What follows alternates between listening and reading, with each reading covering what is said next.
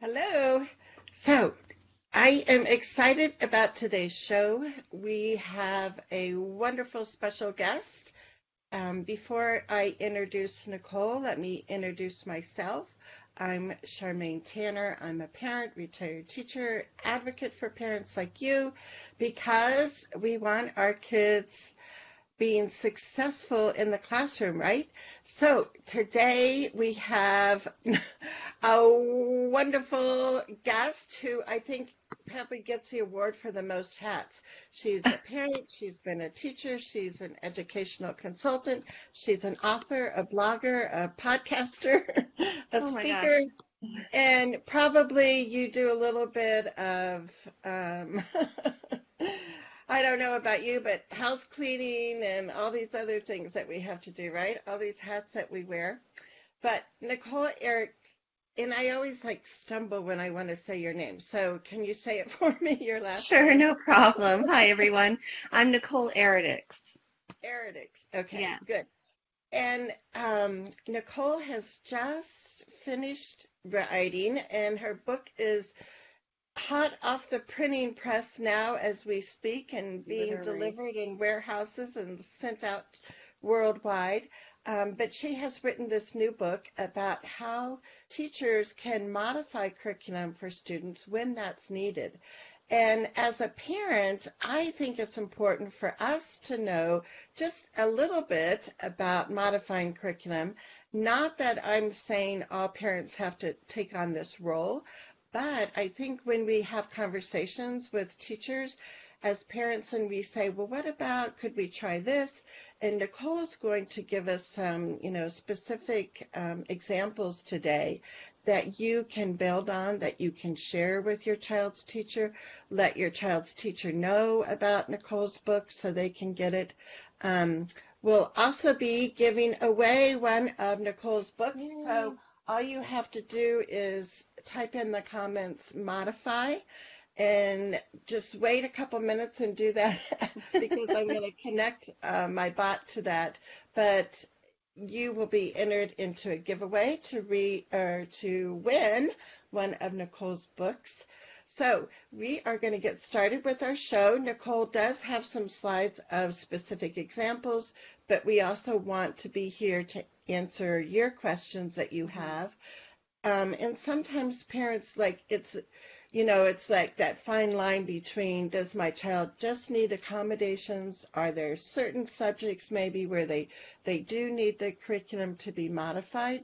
Um, so Nicole, first of all, if you want to add anything about yourself, and then maybe you can give us, I know you have a very good way of explaining the difference between an accommodation and a modification, and that might be a good kind of starting point for us. So Sure.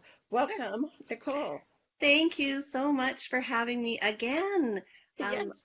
I believe it's been exactly just about exactly a year since I was here and talking about finishing off my book.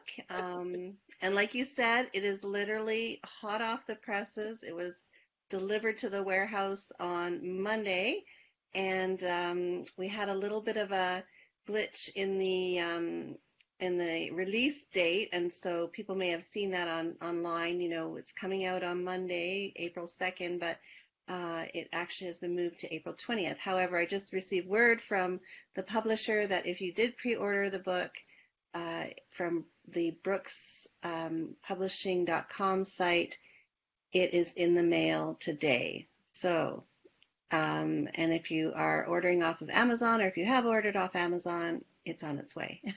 So, All right. yeah, but I'm thrilled to be here because I think parents are a huge aspect and they play a huge role in their child's education. And, you know, it, typically and traditionally, classroom teachers, general education teachers, have not had the responsibility of teaching and including students with particularly intellectual disabilities in the classroom. That was generally the role of the special education teacher. And as we move now towards more inclusive classrooms, which is a great thing, because as you and I both know, inclusion and inclusive education is the gold standard for teaching students with all kinds of disabilities. There hasn't been any research since the 70s that has proved otherwise. So that's really important to know. And so anyway, as we, as teachers have, have more students with various needs coming into their classrooms, uh, some teachers haven't quite yet either learned or been trained as to how to modify and adapt, make accommodations for students in order to give them access to the curriculum and to make the curriculum achievable. So that's where the parents come in. Yes. And yeah, not suggesting that it's a parent's role, because it's certainly not, but it definitely helps if the parent can know and have information to help the teacher when the teacher,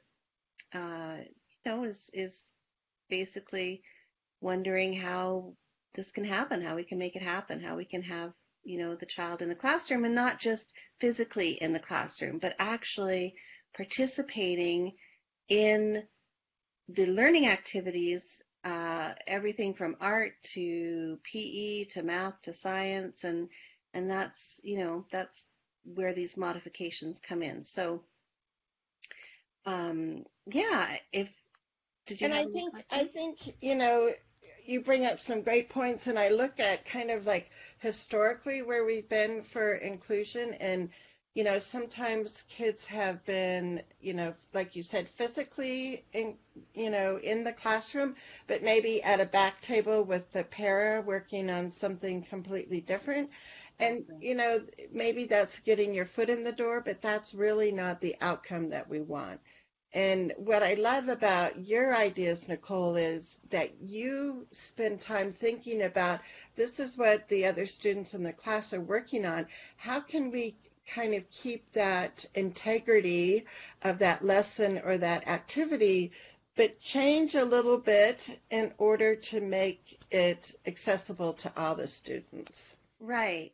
And just to kind of backtrack a bit, and the majority of, well, modifications are directly related to curriculum for students with intellectual disabilities. So those are our students who are working below grade level, far below grade level. Typically, if a student is working only 1 or 2 grade levels below, they'll receive intervention support through the specialists at the school. They'll still work on the same curriculum as the other students. But if the child has been working far below grade level, that's where curriculum modifications are needed, and to include the students in that curriculum. So, and research has shown and studies have shown that students with intellectual disabilities are the least included students in our population, in our student population. And researchers have identified curriculum modifications as critical to including those students in our curriculum. So if we really want to reach and teach them and be inclusive, and not just in our schools and not just in our classrooms, but actually in our curriculum, then modifications is what we need to do. And I just have a quick slide here that I'll pull up, and I'd like to sort of branch off into the differences between modifications and accommodations and where modifications fit in, because I'm sure many of your listeners have heard of curriculum accommodations, which are quite different to curriculum modifications. And Right. as I mentioned, those modifications are absolutely key to full inclusion for students with intellectual disabilities. So I'm going to try to remember how to share my screen I here. know. I know, we've got all this. So, yeah, so if you click on share screen, then it should come up with PowerPoint. There you go. It says loading presentation. You're right on target. There you go. All righty, perfect. Okay, so when we look at different types of, or inclusion in general, it happens at various levels within the school system, and that goes from the community around the school down to the actual school itself, where the child is included in recess time and school productions and school activities. It then filters down into the classroom, where the student is a participating member of the classroom and is seen as a member and is missed if they're away that day, and has friends that they play with. And then, of course, inclusion also filters down into the curriculum, which is where the student is actually included in and participating within the curriculum. Now, how do we do that? How do we include students with intellectual disabilities in the curriculum? Well, there's a variety of ways that are not, they're sort of less intensive to begin with, and they typically start with some research-based classroom instruction that the teacher is providing for all the students, such as universal design for learning. The teacher also can use intervention from the school learning specialists, have the student receive some small group support. And then when the curriculum becomes inaccessible or unachievable, then that's when the teacher gets together with the school-based team, learning specialists, administration, and they start to develop an individual education plan for the child. And they start to think of ways that the curriculum can be reached, accessible for the student, and then, of course, achievable, where the student can actually learn and progress through the curriculum. And those are known, so the general sort of the umbrella term for those accommodations and modifications are known as curriculum adaptations. And so here's that kind of umbrella graphic I was just talking about.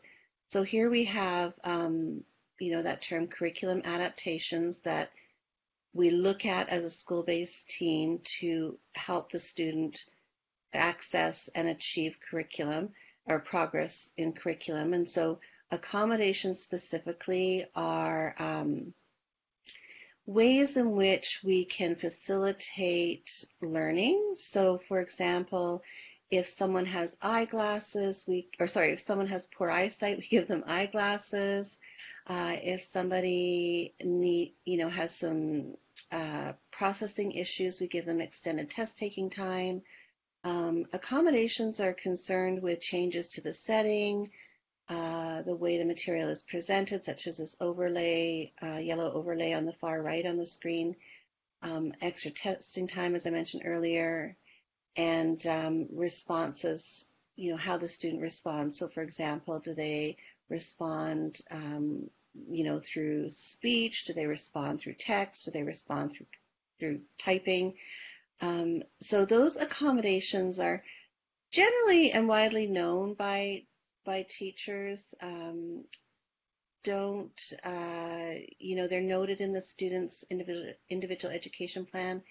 The main thing to remember with curriculum accommodations is that the student is still working on the same level curriculum as the rest of the class. So there's no changes to the curriculum. So these accommodations are just helping that student get to the curriculum. And here's this kind of visual that I like to use for curriculum accommodations.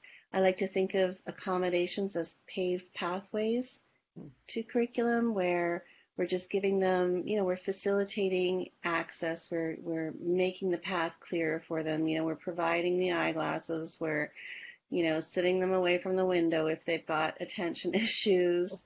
So we're just kind of switching things up a little bit to help them, access that curriculum. Whereas modifications, on the other hand, are for students who really have a limited understanding of the curriculum. And so modifications make that curriculum achievable so that the students can actually not only participate, but can learn and progress through the curriculum. And modifications involve actually changing the curriculum itself. So the student is in the classroom with his or her same age peers, but they are learning the curriculum at a different level. It's not the same learning goals that his or her peers may have. And so, for example, in this picture here, you see a text of, or an excerpt of Charlotte's Web, and the teacher has modified the work. So she's modified the text to make it less complex so that the student can read the text while still participating in the discussion and the kind of overall reading of Charlotte's Web. So modifications I like to think of as a bridge to learning. So without that bridge, students are not going to, be able to learn and participate and to achieve and to progress in the curriculum.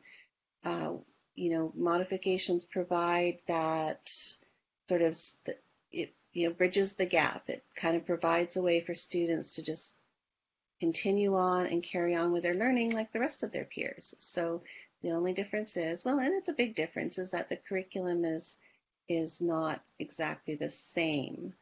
So I'm going to stop sharing there. Charmaine, do you want to talk about that anymore? Yeah, we've got some comments. So welcome to everybody that's on with us live. It's great to see all of you. Courtney is here with us from Ohio, and she says, my son with Down syndrome will start kindergarten in the fall.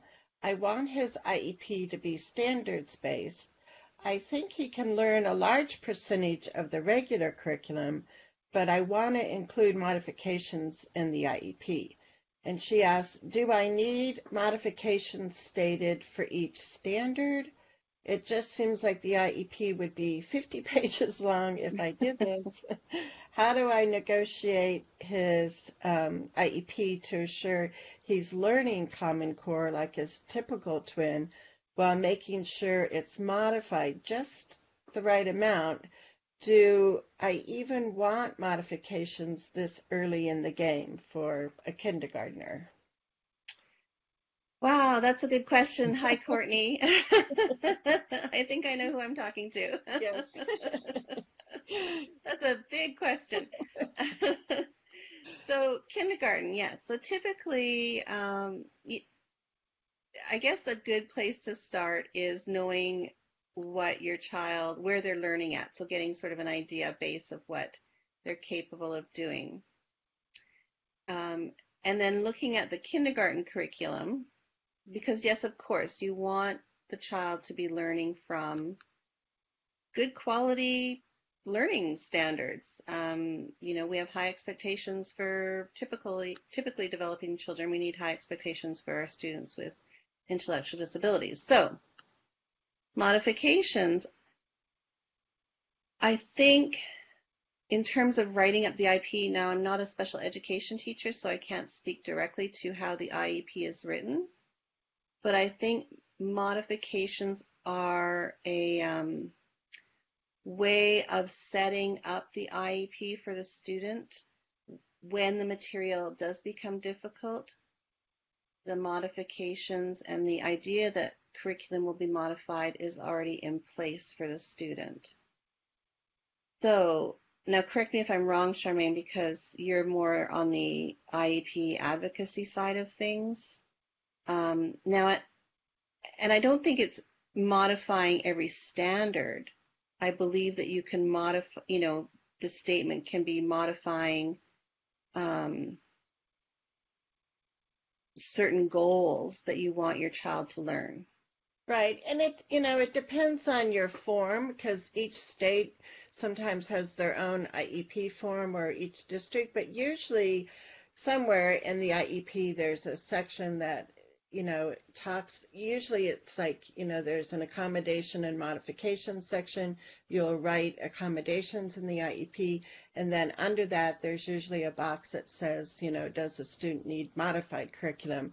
And in that space is where you could write in the modifications. So it doesn't necessarily have to be with each standard or each IEP goal, but, I think and, as we write IEPs, it's always our best guess where, we think the student might need some modification. And, we can always change that and amend the IEP if they don't. But, yeah, I think you do want to have that conversation at the IEP meeting. And I think it's always kind of like the Goldilocks gold standard of you don't want too much modification, you don't want too little, you want just the right amount of accommodations. And if you need to, go to modifications. But, Right. I think if we start at the accommodation level and see if the student can be successful there, that's like great. Yeah. And sometimes, I know my son, who also happens to have Down syndrome, there were certain subjects or certain activities that he didn't need modification. So it's not like we don't want teachers to have the mindset like, oh, this student's going to need everything changed, And so we want to pinpoint really the areas that they need that level of change, And there's also the alternate achievement standards that are kind of a more boiled down version of the Common Core. They're still the exact standards, but they've kind of been, I don't know if you're familiar with it, Charmaine, but yeah, they kind of pull out the essence. Yeah, the essence.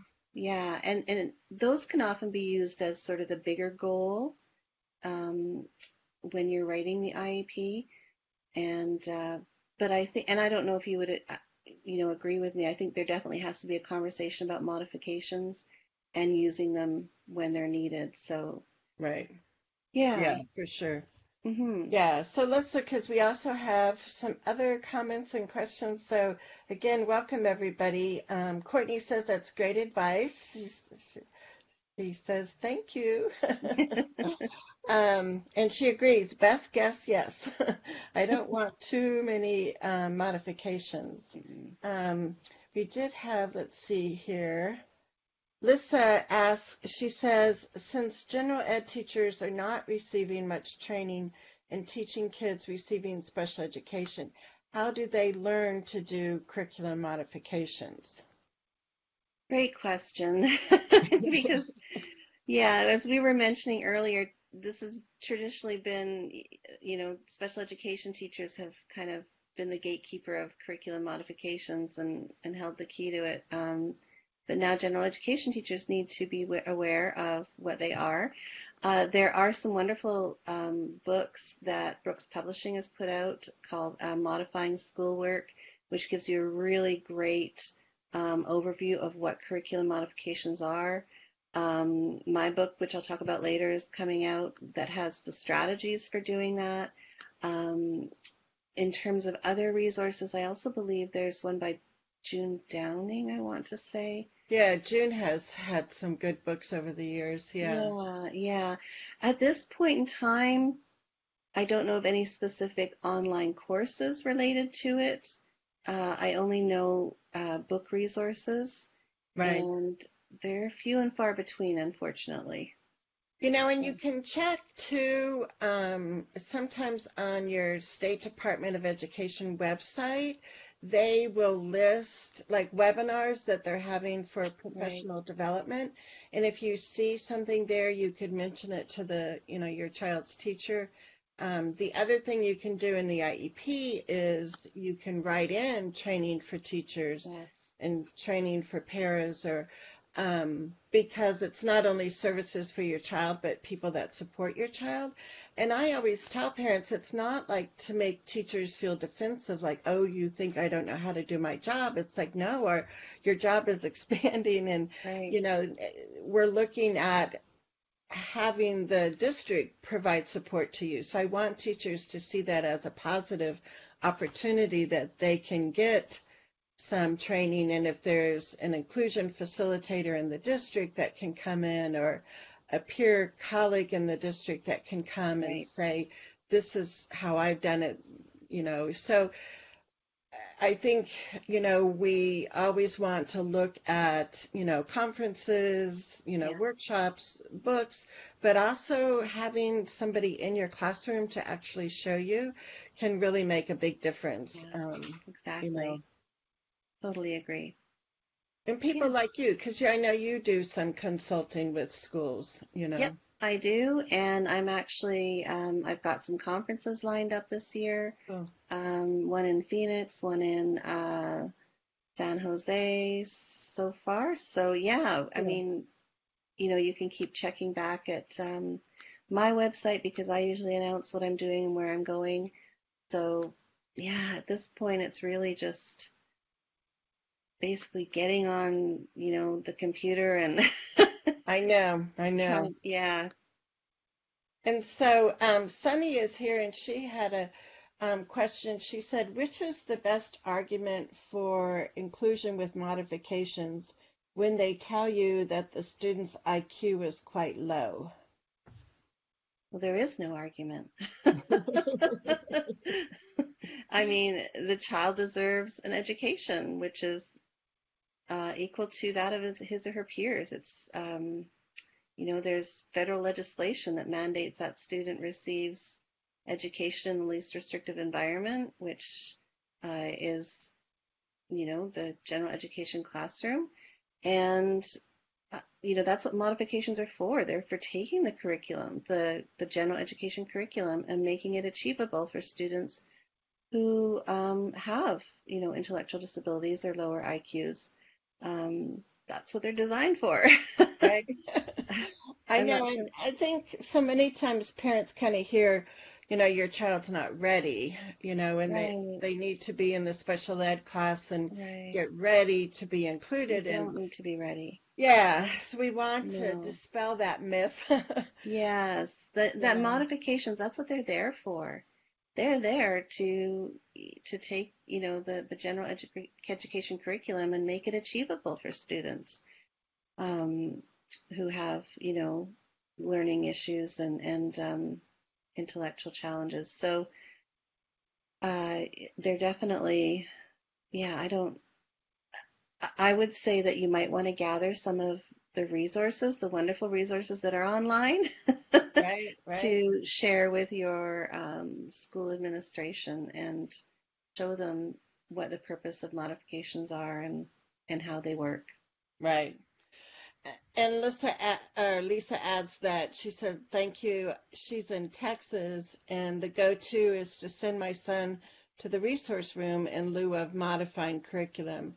And so, yeah, sometimes you just have to kind of draw the team back together and Yeah, say, this is another opportunity, and we've got an alternative here that we can use. Um, exactly. and I don't know if Exactly. you want to show maybe some of your slides, Yes, uh, yeah.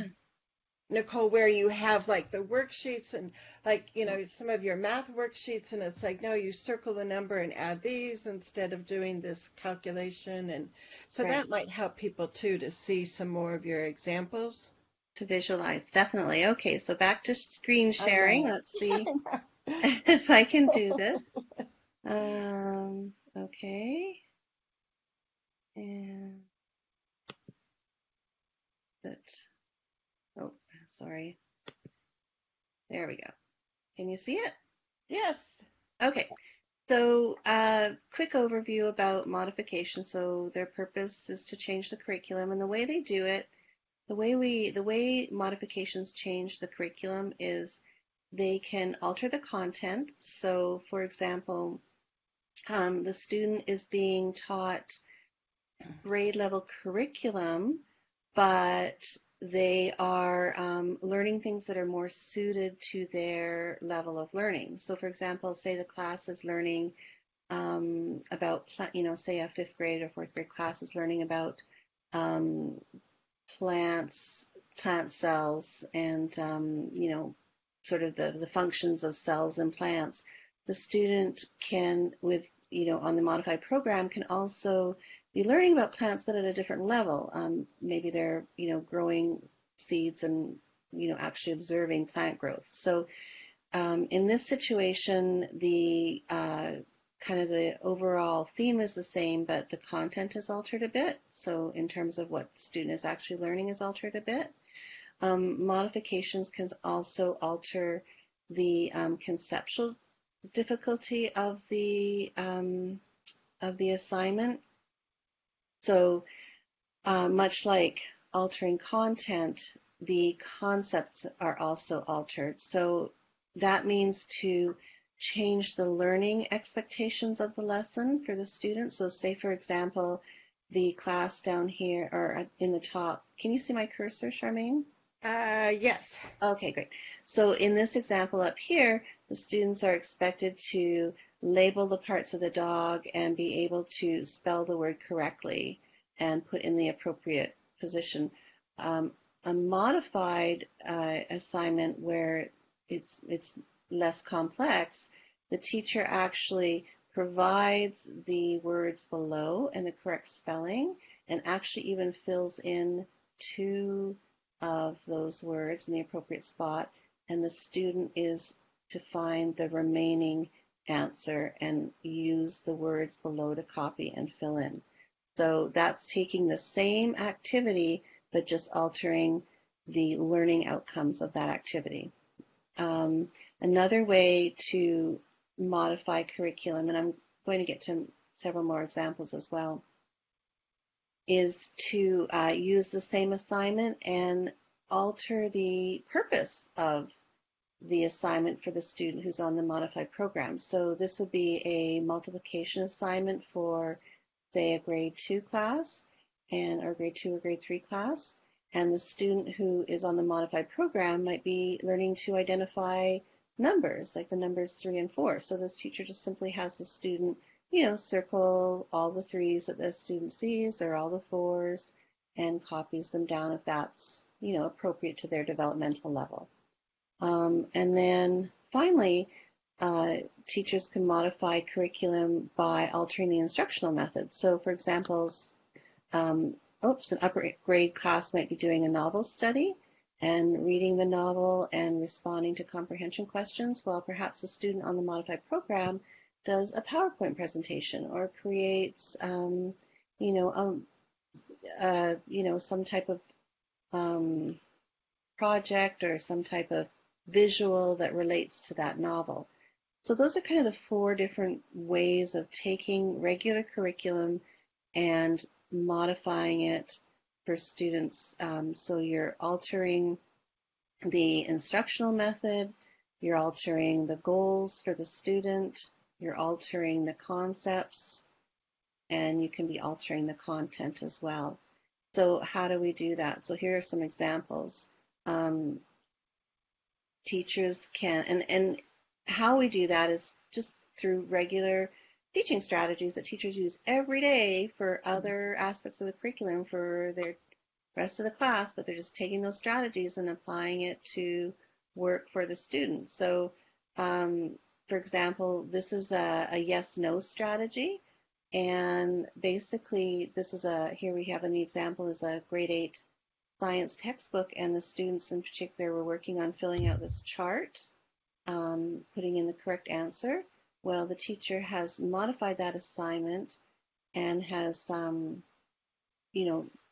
not so much changed the content because the child is still learning about, density and buoyancy of water, but has basically changed the concept a bit, made it a little less complex, has changed the instructional method by turning it into a yes-no question as opposed to filling out this little chart here. And this just basically has the student demonstrate their learning by completing yes or no. And over here is another strategy. So in this one, the teacher is using the same sheet as the rest of the class. and this is the find it strategy. And much like the one that I showed you earlier, the multiplication sheet, the where the students are all working on the same sheet, but the student on the modified program has altered educational goals. Then this is a similar example where the student is working on, while the class is working on learning area, surface area, the student on the modified program is learning to identify shapes. So, and I just used a fun app called SnapType. Yes. And this is excellent for teachers and parents who are looking to modify existing work and written work. Even, you can take photos and work with photos, so visual images you can work with on SnapType, and you can actually type over the text. And it's an app on your phone that you can use. So I love it. I love that one. Oh, I know that the apps that are available now are just really changing things too, Huge. Yeah. Should I carry on, or does anybody have any Yes, questions so yeah, I far? think, yeah, people are enjoying these, so thanks. Yeah. Okay. Um, the next one I have here is label it. So it's a labeling strategy that I use, and I've just basically altered the conceptual level of the activity as well as the instructional method because I've used a real face, mine, um, instead of a diagram, which might, visually might not be as easier to understand. So in this particular activity, the students, this is a fifth grade class, and they're working on the skeletal system. And I've once again used SnapType. I took a photo of myself, and the student has worked with a para to label parts of the face. So still working with the same theme, the same overall theme of the human body. You're just changing the concept a little bit and making it more visually accessible and altering the educational goals a bit to suit the student that is on the modified program. This one is Webbit, and teachers use webs all the time.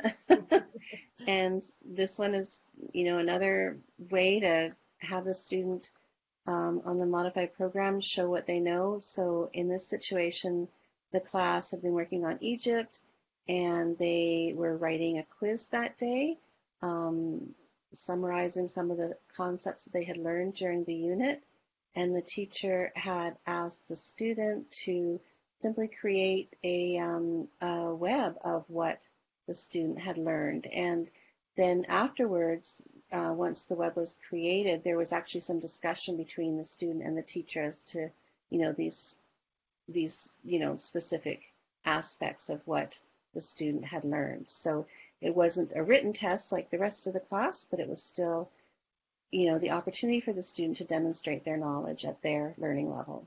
Well, So, and I know Dylan learned about Egypt, that was in the curriculum for sixth grade, and he just was mesmerized by yes, mummies and all of that. yeah, And, what we tried to do as a parent and general ed teacher and special ed teacher was to sit down before the units and say, what are the big ideas that we want Dylan to learn right, about this unit on Egypt? And hold him accountable for that, because exactly. sometimes what I see is kids being physically in the classroom and they have some modifications, but maybe they're not actually having to show at the end what they've learned.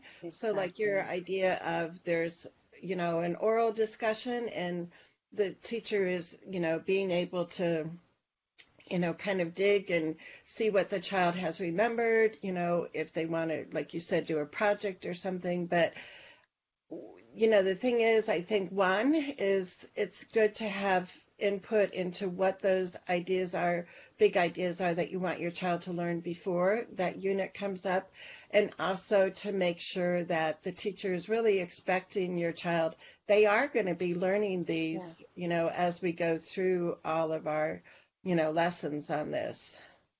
Yeah, and the expectations are still there for the child to learn and to progress through the curriculum, as I mentioned earlier on in the conversation. So that, assessing the student on what they're learning is part of that process. Exactly. And, grading them on what they've learned is part of that process, to see what kind of progress they've made. And they most definitely are a part of that. And it's, reported to parents, and, their progress is discussed. But yeah, that is definitely a piece of modifications, which I don't necessarily address in this presentation, but is certainly an important piece Right. um, to it. And Yeah. Jane had a question. She was saying, what does the child with an intellectual disability do during classroom lectures? Right. So, well, there's a school of thought where we presume competence and we expose the child to as much material as we can, because we don't assume that they're not interested or assume that it's not at their level. If the child is, physically able to, and, attention-wise able to, sit during lecture time and participate, then, um, you know, why not? Like, why wouldn't you have them there? Right. Um, Alternatively, if the child's attention span is not going to hold throughout the entire lecture, you can provide alternate forms of the lecture in terms of audio or visual. You can have, the para or a peer sitting beside the student and sort of summarizing what's happening during the lecture. The student can start on their activity a bit earlier than the rest of the students. So, there are many different ways for the student to remain throughout the lecture, but participating in a way that's best for them. And Right. yeah, Yeah, because I think, sometimes, like you said, I think the most important, foundation is that we're going to presume competence and that they're learning.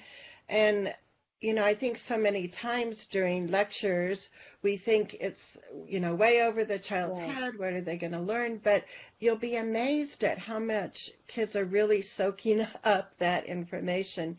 yeah, And they might not be making eye contact, or, they might be doodling or something. right, But there's, that rich general ed classroom provides so much more yeah, for them. And I know for my son, he loved like keeping track of where the teacher was in the lecture. So, right, if she was using a PowerPoint and Dylan could have the PowerPoint, he could know like what slide she's on. He could be totally. looking at it, and checking it off, as he goes through. So there Yeah, are other ways that you can keep them engaged. But yeah, I really encourage, with social studies and science and things like that, that are topics that, kids love learning about different things. We yeah, want them to be in the classroom doing all of that. yeah. And I love that idea of having the student track where their teacher is at in the lecture. In modifications, they do take a lot of creativity sometimes. There's no denying that.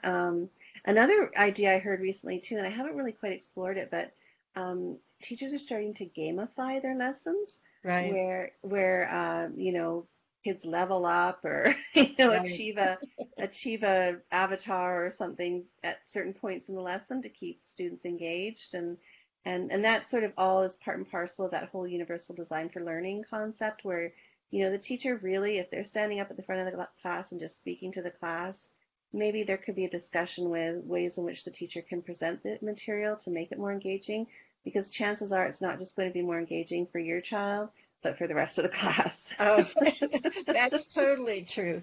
And I Right? think, looking at your team, if your child gets speech and language support, having that person look at what the lectures are coming up, what the Yeah, vocabulary is, pre-teaching that, pre-teaching.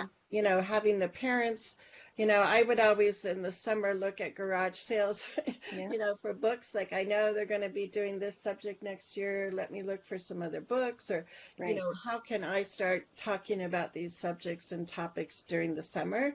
right. So there's things like that you can do too. And I there's know one teacher, wonderful, go oh, ahead. well, there's wonderful sites too that actually take grade level text and novels. Yes. So what Newsella is one of them. I know somebody posted a wonderful site with a lot of like, Shakespeare and um, kind of higher level text, and it's been modified to a more accessible reading level. I'll have to, I don't know if you know what I'm talking about, I know, Charlene. and I can't think of it off the top of my head, but Yeah, I'll I'll send it post to that. you. Yeah. Yeah, yeah, Yeah, but so there's so many adaptive novels that kids can yeah. use. And I just want to also too, if I have time to advance through this quite for Sure. just a minute, the modifications. This was a collecting one where the kids were learning some math concepts, and the student brought in a collection that they had had to share. Um, Matching. This is a novel study where the students were doing comprehension activities, and the teacher had changed the concept level to include just words that um, were appropriate for the student and related to the novel. This is one of my favorite ones that a parent and I worked on, and this is the spelling list, because a lot of teachers have a lot of parents have questions about the spelling list. How do we deal with the spelling list? Because that's not ever going to go away, Right. it seems. And in this one, we had worked together to find smaller words in the larger words that were on the spelling list, and so the child was responsible for learning the smaller words. So receive the same list but different conceptual level. And then finally, modifications can also happen in other areas of the curriculum, not just socials and science. So this is a modified PE lesson where the student, you can see the rest of the class is learning how to play badminton and the rules of badminton. And in this situation, the student is working with a peer, because peers are just as important in the process. And he's learning how to uh, hit the birdie to a friend. So still participating with the class, but at his or her own level. And that's really key because, and I just want to mention that one more time, is that modifications don't mean that your child has to work at the same level as the rest of the class. That's not what modifications are. They're working at a level that is suitable and appropriate to their own developmental level where they're at. So if your child is in a fifth grade class, they are not meant to be learning fifth grade standards if that's not what is achievable for them, Right. right? Right. I mean, we want to presume competence and presume that they can make achievements within the grade 5 curriculum, but we want to present that material in ways that is designed for them, and where they can make progress.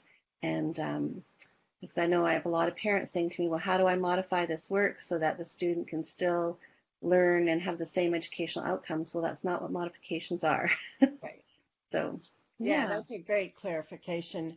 Um, and I think I wanted to share too, if people want to get, what I'll be doing is making a transcription of this show, and we give that to our members. We have a membership group, so if you're interested in being a member, you can go at the top of my Facebook page and click on that image. But also Nicole's book. I mean, Yes, this would be like a wonderful teacher gift, right? I'll bring Or, that up. you could ask the principal, can we buy some of these books and have the teachers use it as a professional development activity. A lot of teachers have book clubs. So here's your book. So do you want to tell us a little bit about what's in the Yeah. book? So this is what I've been working on the last couple of years. Finally done. This is a book that provides teachers and parents with a real kind of foundation of what inclusive education is and why we do it. So it includes the research, it includes the whole concept of, having the student not just be there for, in the classroom, but actually participating in the curriculum. And then I provide 40 different strategies for teachers to take curriculum and modify it for their students. So the strategies are like the ones that I showed you earlier, like find it, label it, yes or no. And they're very sort of like, quick and easy strategies. They're low tech. I mean, you can take them and, use them with iPads and software and apps and whatnot, but you can also just use pencil and paper for most of them as well. So there's not, high-end technology needed. Um, and you can order it. The fastest way to get it at this point is to order it off the Brooks Publishing website, and you can see that the address is down here. You just have to go to bit.ly/Eredics, and that'll take you to the page where you can order it. There's also a 10% discount that I can offer today. People, if they're ordering, you can put in the code A and then F as in Frank. And that's the promo code, and that will give you 10% off. Cool. 10% off. So just AF for a Yeah. code? Oh, Yeah. good. And that's Yeah, the and I'll promo put that code. in the description too, and I'll Yeah. put the link in there so you can click on it. Yeah. And then, of course, there's some, at the very back, there's some graphic organizers and templates that I've also provided to use with some of those strategies that are included in the book. So, plus resources and other sort of tips and tricks, and it's basically a kind of a catch-all for teaching students with intellectual disabilities in the classroom. So This will be such a great resource, Nicole. Yeah, I hope so. I think so. I mean, that's what I wrote it with teachers in mind, and of course parents. Like I said, special education teachers have been trained for this, but the more inclusive we become in our classrooms, the more general education teachers need to know about this, and parents as well. And so that was kind of the idea of the book, is that it was written for not just teachers, but parents and administrators, and yeah. So. Hey, that is awesome. And both Nicole and I are waiting for our book to be delivered at our door, right? Oh, yes. I'm like, Nicole, I haven't gotten mine. I pre-ordered it. And I said, but you probably have a copy you could hold up. I don't even have my copy yet. Yes, and I pre-ordered it. So, yeah. It sounds like they'll be here within, days. within the week or whatever. So Yeah. that is exciting. And like I had mentioned at the beginning, I'm going to do a giveaway. I'm not sure my IEP bot is awake today, because I'm not sure if you've modifying the comments that you've been getting the automated response, but I'll come back in after the show and make sure that all of you guys are entered in the giveaway. And I'm going to have it go through Tuesday, because people who watch the replay, I want them to be able to get in on the chance for the giveaway also. So, that will be coming up for everybody. But Nicole, I want to thank you so much for being here. I know as you've been talking, people have been giving you lots of likes and hearts, and have been just a lot of thank yous for being able to share your expertise and all the knowledge that you've had and the experience that you've had. And parents are very thankful and grateful that we have people like you who can be consultants to schools and help more students, be, like you said, actively participating and learning side by side with their peers, right? That's the goal. And I love sharing, ideas and strategies, and, the experiences that I have had, because, I had to learn it myself when I was in the trenches. So, why, it's a difficult process, and, why go through that alone when you don't have to? So, exactly. And I encourage people to, if they have more questions, please, I've got my Facebook page, The Inclusive Class, and I'm on there quite a bit.